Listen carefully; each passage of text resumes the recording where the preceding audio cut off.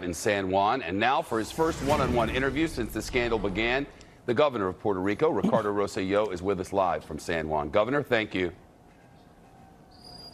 Thank you, Shepard. Thank you for the opportunity. Representatives in Congress on both the left and the right, Democrats and Republicans, have called for you to resign. The largest newspaper in Puerto Rico has said it's time for you to listen to the people and step down now.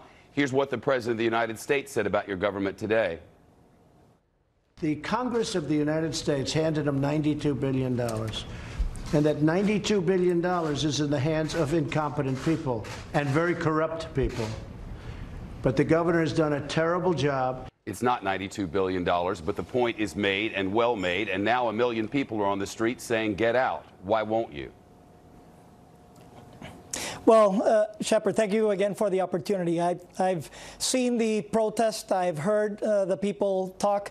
I've had a process of introspection, and I did. I've made a decision. I'm not going to run. I'm not going to seek re-election, and that way I can focus on the job at hand. You know, I've had the biggest recovery effort in the modern history of the United States on our hands. We're battling corruption with certain initiatives that we've already started and certain new ones that we want to put out there so that we can fix the problem. But just today, I signed a new procurement law that guarantees that decades of mismanagement that have gone in Puerto Rico without having the appropriate foresight about purchasing and procurement agreements now will be singled. Instead of having 188 Governor, my question processes, my you question will have was, just one. there are 100,000 people on the streets, politicians of all stripes, the President of the United States, all saying you need to go, that this is enough. You've said no. Why not? Well, there's an important component about rule of law and democracy, and I respect that process. We will have and we will propose certain mechanisms so that within the future that process can go forward. My contention is that I need to work beyond politics so that we can address some of the long-standing problems of corruption here in Puerto Rico and fix that problem. I have a proposal that I've sent to several of the aides of the president that we've been working on. I've had a record of what we have done and things that we want to do moving forward. Well, Governor, those include frankly, Governor, excuse the interruption, but I have a limited amount of time. The corruption is rampant in Puerto Rico. Economically, Puerto Rico is in a fiscal crisis, $70 billion in debt, in a 13-year recession, in the leaked nearly 900 pages of profanity-laced messages now dubbed Rickygate after you, sir. You made light of the casualties of Hurricane Maria. You casually tossed homophobic and misogynistic remarks. You were calling the Puerto Rican former New York City Council Speaker, Melissa Mark Vivierto, a whore. Of the oversight board that controls Puerto Rico's finances, you said, go F yourself. And when your representative to that board said he's salivating to shoot the woman who's the mayor of San Juan, you said you'd be doing me a grand favor. So attacks on women, attacks on gays, attacks on the dead relatives of your own residents across your own island, and after all that, who's left to support you? And is it even safe for you to continue to attempt to govern? Well, again, I've apologized for that. I'm making amends for all of those efforts.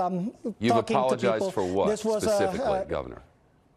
For all of the comments that I've made on the chats. That is one thing. There's another effort that needs to move forward, which is the battling of corruption. Look, we have implemented the corruption IG was in your own administration, $15.5 million.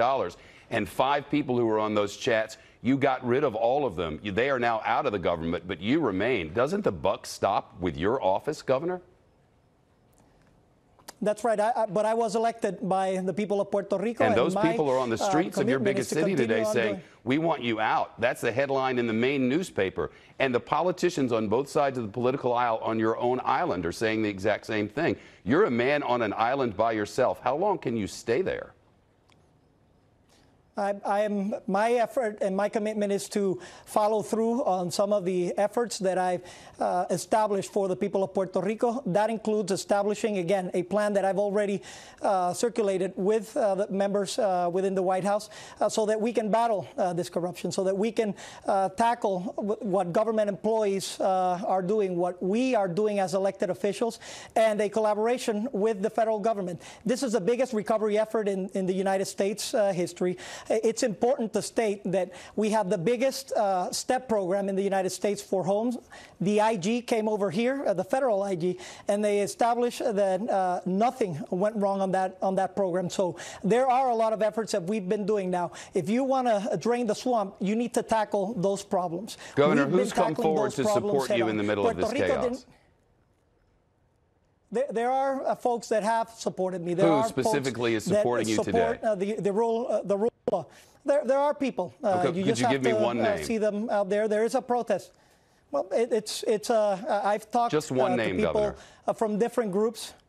Well, a lot of people from the administration. Governor, you're not able to give me the name of one person in Puerto Rico who supports you continuing as governor. Is that correct? I can. So the mayor of San Sebastian, for example, supported this effort. Whose name is? From different municipalities. Javier Jimenez, for example. There are other folks that have established, people in the legislature and people in the Senate as well have supported the stay. They have supported the fact that I'm not going to run and that I shouldn't seek re-election, but they've established that it is important to follow rule of law. So there is support, Shepard. I understand the visuals that you're seeing and what's going on. I've heard that. What have you heard from the demonstrators on your streets today? Give me some examples of the sorts of things that you've heard today. Well, we've heard that there is obviously disappointment. That's not what I've heard, Governor, with great respect. We've been working. I've not heard that there's disappointment. I've heard Puerto Rican after Puerto Rican after Puerto Rican watching multiple satellite feeds and speaking with our people who are in Puerto Rico today and listening to journalists from other organizations, and I've not heard the word disappointment. I've heard numerous Puerto Ricans say that you have disrespected them, that you have not led them properly, that you've made fun of them, that you've made light of them, that they no longer trust in your leadership. For example, you got 660,000 votes to be governor of Puerto Rico. By all estimates, there are more than that on the streets of Puerto Rico today demanding that you step down.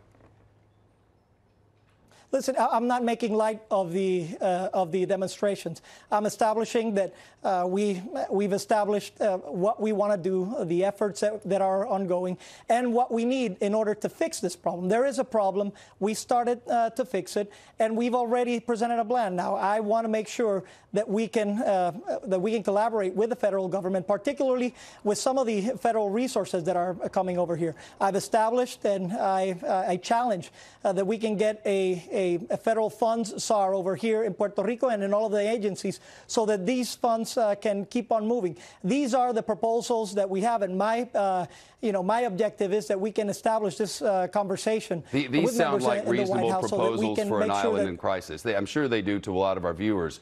But you're eliminating the past few weeks and the last 10 days of demonstrations and the widespread calls and all that you've said. You said, I have apologized for my mistakes.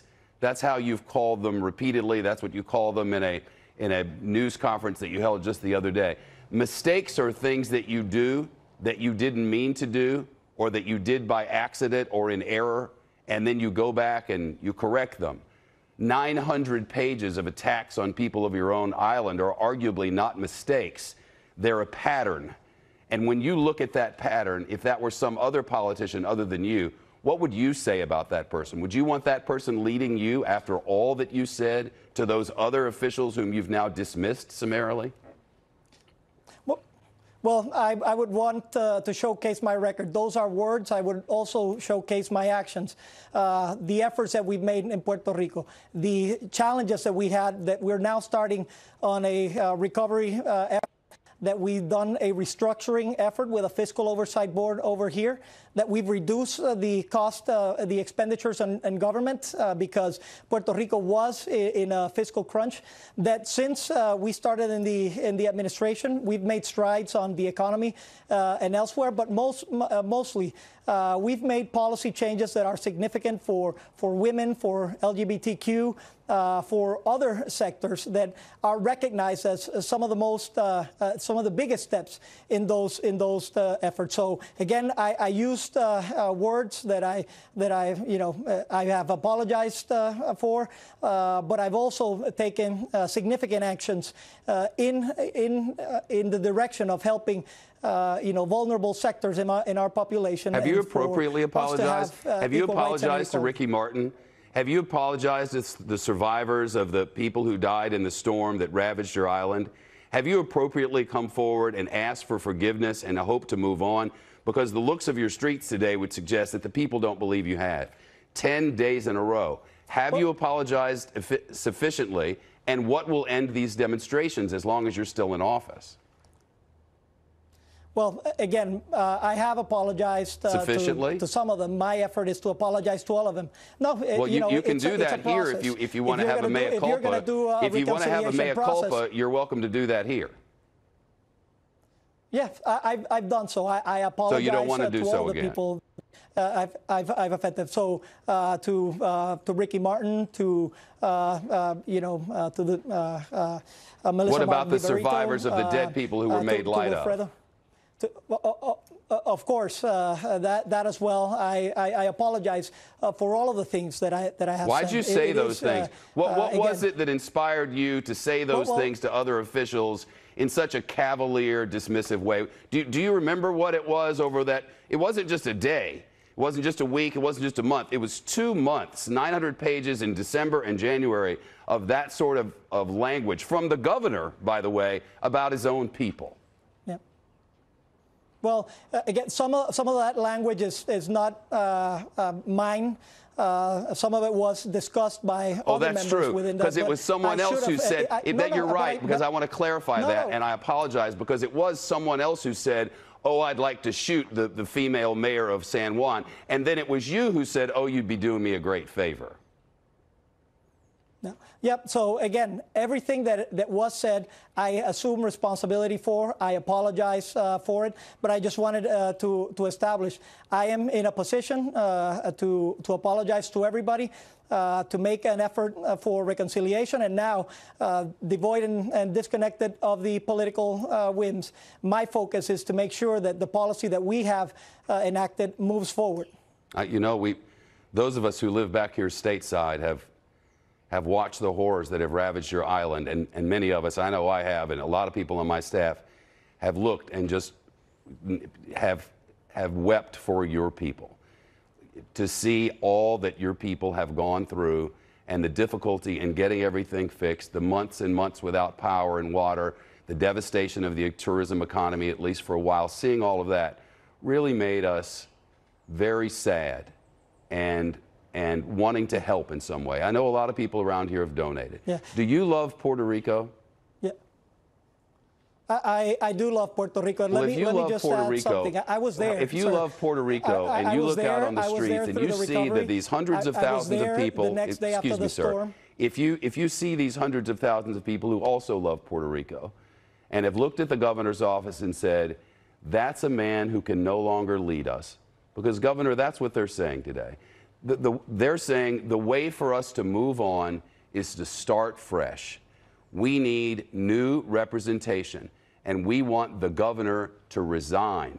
And they've protested for 10 straight days. Today, the largest demonstration potentially in the history of the island.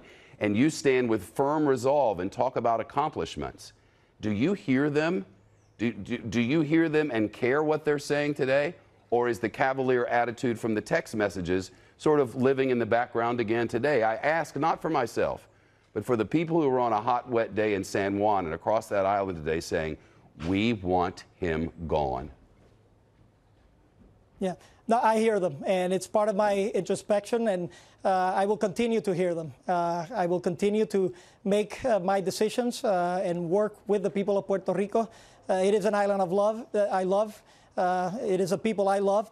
I've left every ounce of my heart, everything that I've done so that we can recover properly. I was here, sir, during that process when there was no food, there was no access to water, there were no roads, working as hard as I could with a lot of people so that we can get those emergency aid to the people of Puerto Rico. What about the corruption of all those dollars? Why did all that money go to politically connected people? Why wasn't there better oversight? Why are thousands and thousands and thousands of people long after this hurricane still sitting with blue tarps and not able to live their lives? Some of them don't have the basic necessities of life all this time later, and you've gotten billions and billions and billions of dollars from the mainland.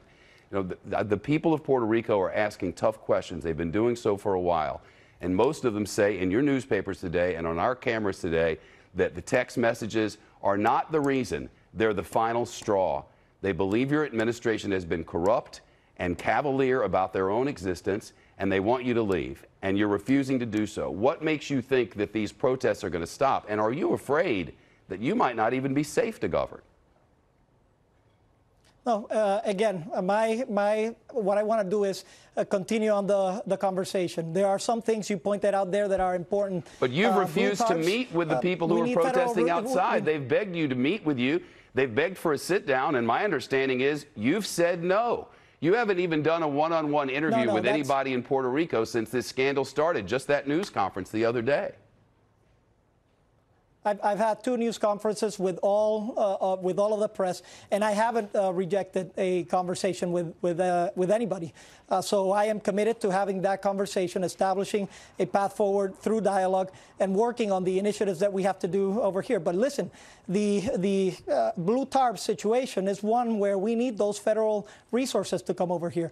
I am challenging and proposing as part of our fix that we can get, a federal fund SAR, or that we can get connections from the different agencies to the local agencies in Puerto Rico so that those funds can be administered properly. In terms of the corruption, this has been a long-standing issue, and we need to fix the system. It was a system that responded to people. Now we want a system that responds to itself. That is why we've made procurement reform. That is why we created the Office of the Inspector General that didn't exist here in Puerto Rico. We created that office early in 2017. We couldn't implement it immediately after the storm, and now it's starting to gain that rate. That is why probably there was a difficulty in identifying some of these elements of corruption. But from my perspective, I am fully committed on battling corruption here in Puerto Rico, and that will be the focus from the remaining of my administration. Governor Rossello of Puerto Rico, live from San Juan. Sir, the best to the people of Puerto Rico. The news continues now. Date your floors with Empire Today's $50 rooms.